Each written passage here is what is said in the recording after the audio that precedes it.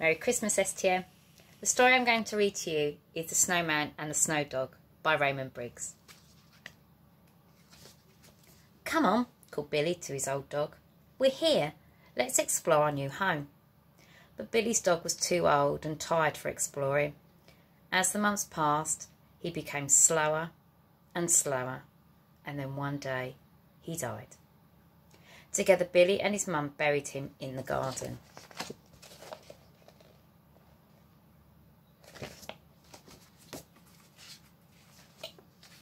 Winter came. Billy was lonely. He missed his old friend. He had written a letter to Father Christmas and was about to take it downstairs when he tripped over a loose floorboard. What's this? Thought Billy, as he pulled out an old shoebox. Inside he found a worn-out hat, some pieces of coal and a shrivelled tangerine, and a tatty green scarf. As Billy unfolded the scarf, an old photograph dropped out. How odd! And then he realised another boy had lived here and made an amazing snowman. I'm going to make a snowman too, thought Billy, just like this one.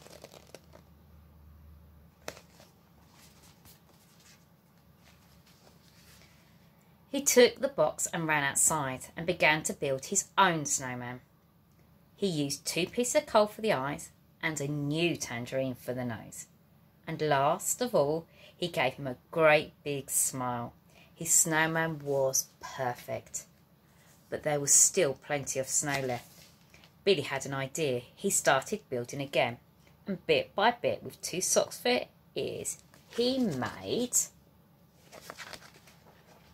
a snow dog. Now it was late. Billy said goodnight to his 2 new friends and went inside to bed. At midnight, Billy was woken by a muffled bark.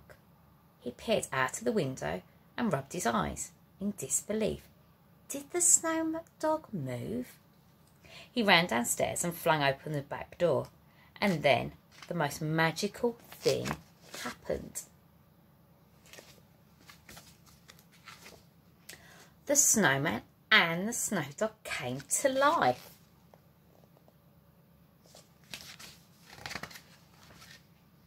The snowman politely shook his hand and the snow dog bounded up to say hello. Then he was off up the garden where he found an old dog's ball. He wanted to play, but the snowman had found something too. It was a sledge. Billy climbed on board and through the gate they went towards the park and up the hill. When they reached the top, Billy gasped in amazement.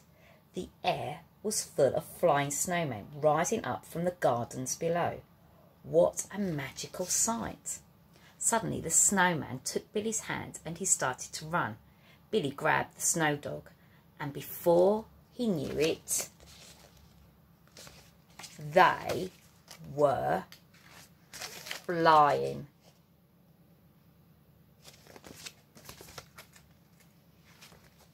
Low over the rooftops they flew, then high above the city and across the countryside.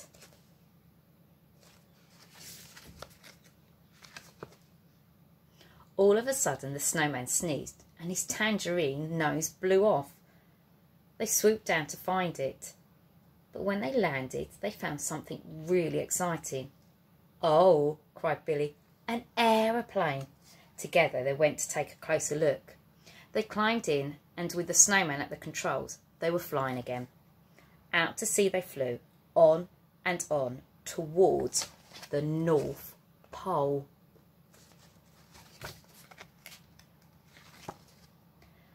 And what a sight greeted them when they arrived. There were snowmen and snowwomen everywhere. They'd all come to complete the snowman's annual downhill race.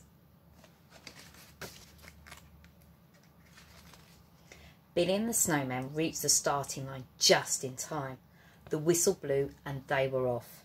Twisting and turning, they sped down the course. Soon Billy and the snow dog were the only ones left, battling it out with a penguin.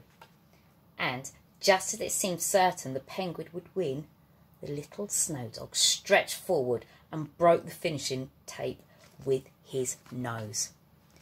They had won. During the celebrations, Father Christmas arrived. He handed Billy a small parcel.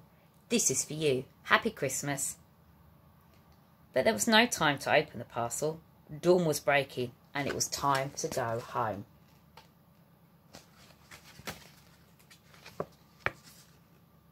When they landed in Billy's back garden, it was time for him to go back inside to bed.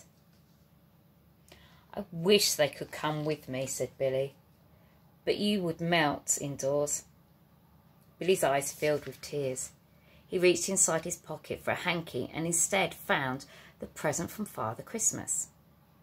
Quickly he unwrapped it. Inside was a brand new dog collar. He fastened it around the snow dog's neck.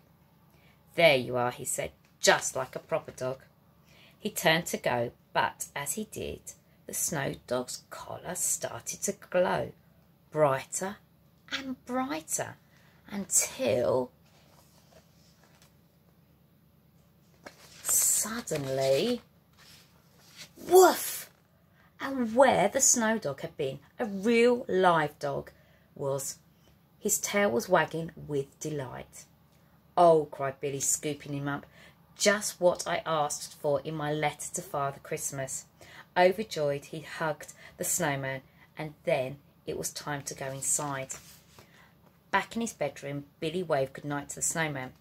Then he snuggled down in bed with his new friend. "I think I'll call you Socks," he said, and he drifted off to sleep.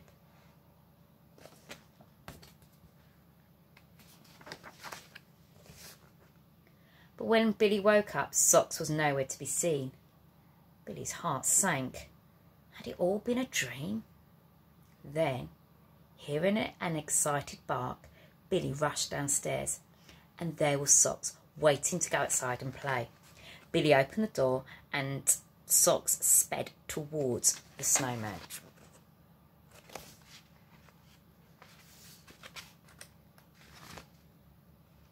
But the snowman was gone, melted away in the early morning sun.